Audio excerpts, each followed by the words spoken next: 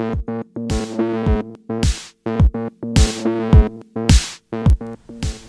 here we go, part one of my ellipse video series. This is the third conic section that we'll study. The first being circles, the second being parabolas, and this is our third. Fourth one, of course, is hyperbolas, which we'll get to next. But an ellipse is basically the cross-section that is formed when a plane intersects with a cone, and it's sort of at like a diagonal. The plane comes in sort of diagonally. So it's not parallel right here like a circle was, and it's not sort of like wide open like it was for a parabola. And what happens is it creates this oval. And if you were to look at this thing from above, it looks something like that. Or it looks something like this. All right, an ellipse is just an oval. It's sort of a stretched out circle. That's all that is. And again, if you're looking for some animations, I have a link to one of the better animations of conic sections in one of my first videos. I think it was in my parabola video, if I'm not mistaken. But just search the web for conic section animations, and you can get a really good idea of what these actually look like. But this is our third conic section, and we're ready to begin our study of ellipses. Alright, so what is an ellipse? Well, by definition, it's the set of all points in a plane, the sum of whose distances from two distinct fixed points is constant. Kind of confusing, but we're going to talk an awful lot about these fixed points. We'll call them foci, or each one is called a focus. The foci is the plural of that. And it's just that's a fancy way of saying that it's an oval. And those two foci basically describe where all the points go. And the equation of an ellipse should remind you a little bit of some of the parabola stuff that we've looked at, some of the circle stuff that we looked at, especially when you look at the center being h comma k.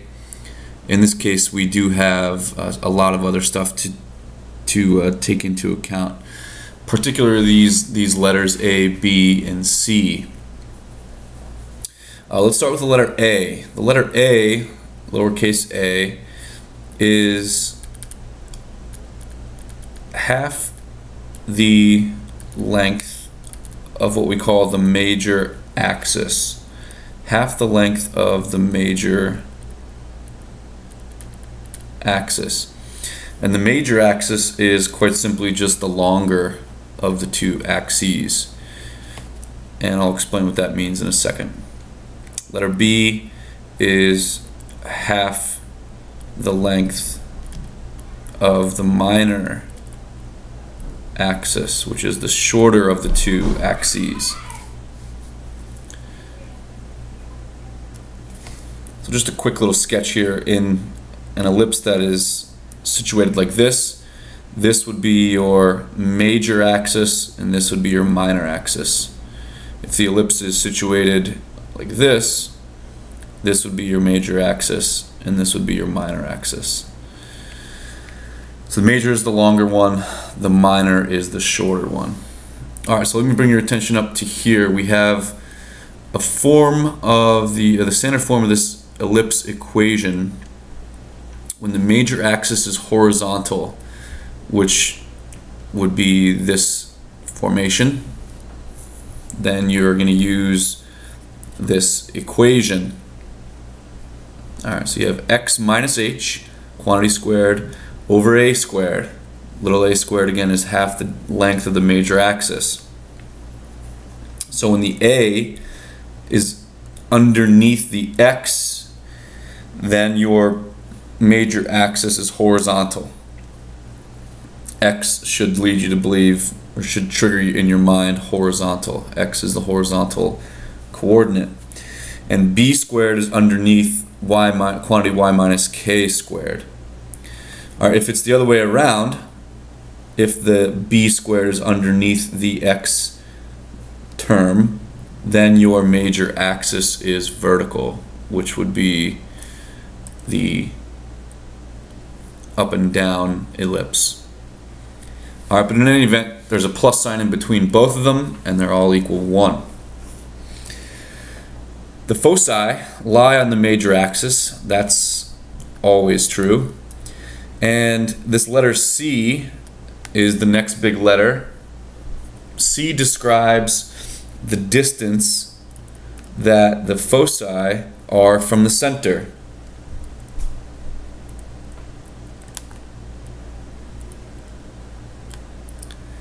And that is extremely important. This relationship between A, B, and C kind of looks a lot like the Pythagorean theorem, is definitely something that you're going to have to really know how to use. Depending on your teacher, you might have to memorize that as well. All right, the simpler versions, I should say, of an ellipse formula are right here. Right, this is when H and K are 0. So it looks a lot like the ones above, but it's just simplified to get rid of the H and the K. All right, let's run through a couple more diagrams here, and then we'll get into some examples. So in this case, you're showing both the vertical and horizontal orientations of an ellipse. In the left-hand side, your A is underneath your X, which means your major axis is horizontal. So the major axis is from here to here. That's your major axis. And each of these is A. Again, A represents half the distance, half the length of that major axis. In the up and down direction, this is B and this is B. B is half the length of the minor axis. Same thing over here, B and B. All right, this is when B is underneath the X term. This is when your oval or your ellipse is sort of is situated vertically like this. And of course, your A goes here and goes here. All right, examples, here we go. We want to start with example 1. We're going to find the standard equation of this ellipse. And the first thing that you're going to notice is that they don't give you the center. So our step 1 must be to locate that center. Step 1, find the center. What they give us are the coordinates of the foci and the length of the major axis. So if the major axis has a length of 6, the major axis has a length of 6, that means that A, which is, remember, half of the major axis, A would be 3. So 2A is 6, A is 3. The foci are at 0, 1 and 4, 1. So let's go ahead and put the foci on our graph. 0, 1 and 4, 1. Those are our foci. The major axis has a length of 6, which means that A is 3. So let's find the center first based on those foci. The one thing that you will find out really quickly here is that the center is the midpoint, the middle point in between both foci. So let's find that midpoint using our midpoint formula. So I'm going to take x plus x divided by 2, y plus y divided by 2. This will give us the center of our ellipse. So it's 4 over 2 and it's 2 over 2. So 2, 1 is our center, and hopefully that kind of makes sense to you right there. Once you have that center and we have our A, then we want to really start thinking about how to take into account the relationship between A, B, and c. And in an ellipse, the relationship is c squared is equal to a squared minus b squared. So we already know that a is 3, so let's plug that right in. We don't immediately know c or b, but we should be able to figure out that c, if you remember from our notes, c is the distance. C is the distance from foci to our center. So over here in our graph, the distance from our foci to our center, 2 units. So lowercase c is 2. So we have 4 is equal to 9 minus b squared. And do some shuffling around, you get b squared is equal to 5. B is equal to the square root of 5. Alright.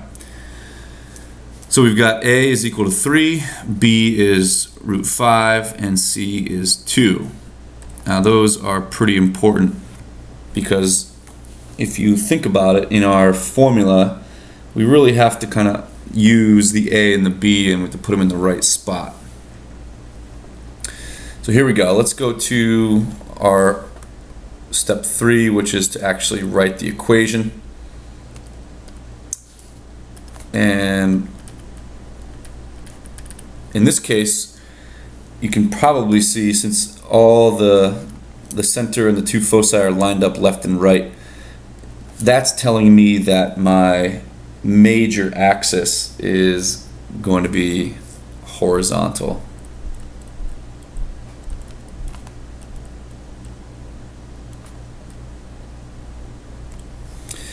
So my a term is going to be underneath my x quantity.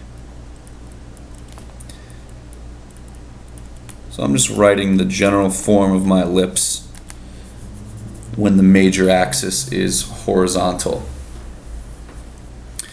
And let's see, we want to plug some stuff in here. We know the center, that's h comma k. So let's plug that in. We got x minus 2 quantity squared over a squared. A, I think we said, was 3. So that's 3 squared plus y minus 1 quantity squared over b squared. Well, b squared, that is pretty simple to see. B squared is 5. So I'll put that right here. And that's equal to 1. And just kind of simplify this, 3 squared, I'm going to change that to a 9. And I'm finished. That is the equation of the ellipse. Alright, so from this point it's probably worth graphing. You know, we have the major axis length 6, which means, let me zoom in on this graph a little bit here. If the major axis has a length of 6, that means it's going to go all the way to, from the center to this point is 3 units, and from here to here is 3 units. Right? Think about that. The major axis has a length of 6, and the center sits, of course, right in between. And the other number that we are really interested in is b. The b term is radical 5. So if the b term is radical 5, that tells us half the minor axis. Now this one's a little bit trickier, but if radical 5 is half the minor axis, and you plug radical 5 into your calculators, you get something a little bit over 2. So I'm going to go ahead and go up 2 from here, a little bit more. This will be 1, 2, and I'm going to go maybe right here. And I'm going to go down 2 and a little bit more. and I'm going to just simply connect all my dots.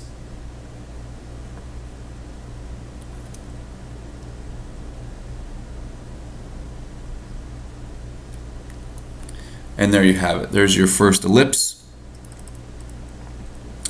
and you're ready to go. If you needed to actually figure out the point right there, it would simply be the center, which is 2, 1.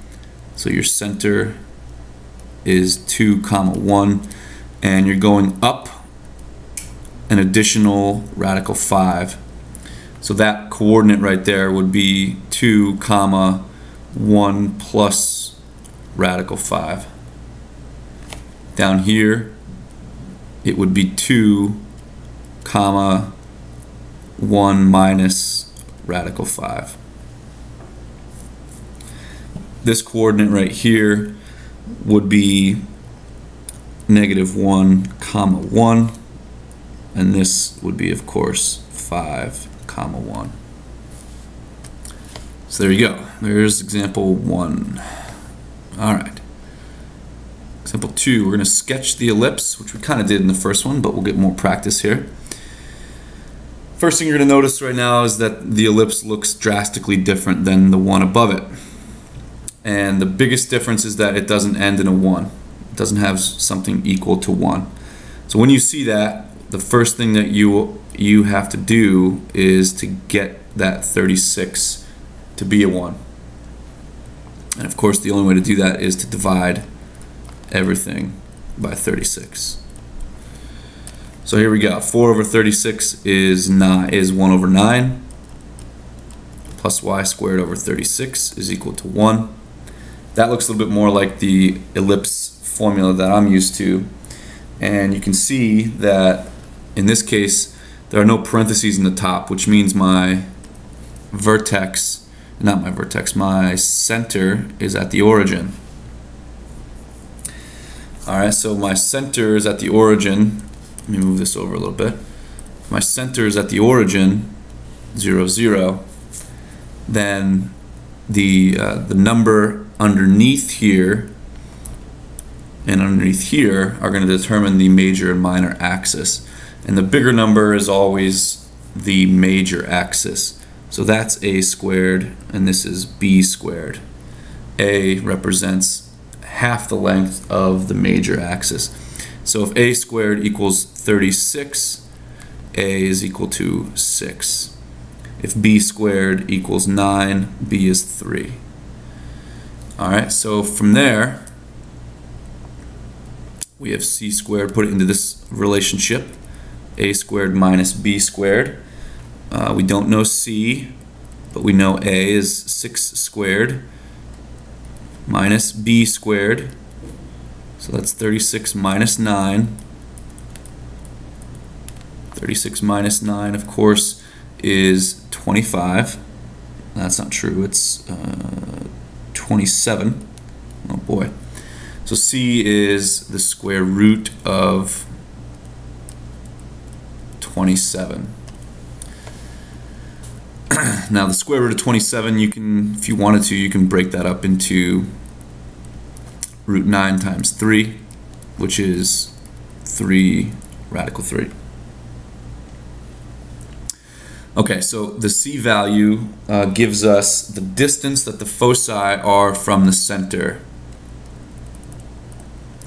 So if the foci are 3 radical 3 from the center, that means we have to go, in this case, we have to figure out whether we're going up or down. In this case, if the bigger number is underneath the y term, that means our major axis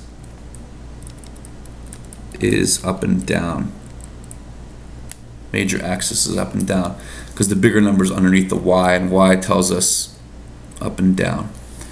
So our foci are going to be on the major axis, which means we're going 3 radical 3 up from the center and 3 radical 3 down from the center. Alright, so that's not too difficult because our center is at the origin. So our first focus our focal point, is up square root of 27. Now the square root of 25 is 5, so this is going to be a little bit more than 5. So I'm going all the way up here, and I'm going to zoom in a little bit. And the square root of 27 is probably around there somewhere. Same thing for the bottom direction. This is 1, 2, 3, 4, 5, and a little bit more. Cool. 1, 2, 3, 4, 5. Yeah, that works. So those are our focal points. Focal points. And the coordinates, if you're required to write that, the foci are at 0, comma, 3 root 3 and 0, comma, negative 3 root 3. And again, the distance from the focus to the center is our C value. And our C value we just calculated to be root 27, which is 3 root 3. Okay. So, from there, we need to figure out where sort of the endpoints of our major axis are and the endpoints of our minor axis. A is 6, so that's going to be half the length of our major axis. So our major axis is going to stop at 6 in the up and down direction and negative 6 down here, for a grand total of 12 units. Major axis is 12 units long. B is the minor axis. I'll put that in maybe green. The minor axis is 6 units long. It's 3 plus 3, so I'm going 3 over here and 3 over here. And all I need to do now is connect the dots. Notice that the ellipse does not go through the foci. The foci are there as sort of guide points for all the points on the ellipse. And if you needed to determine those endpoints, this would of course be 0, 6, 0, negative 6, 3, 0, and negative 3, 0, with our center at 0, 0. Cool. And I think we'll end it there for part 1 of our study on the ellipse. In our next video, we'll do a couple more examples. We'll do some completing the square examples and continue to try to make some sense of this third conic section. So thanks for watching.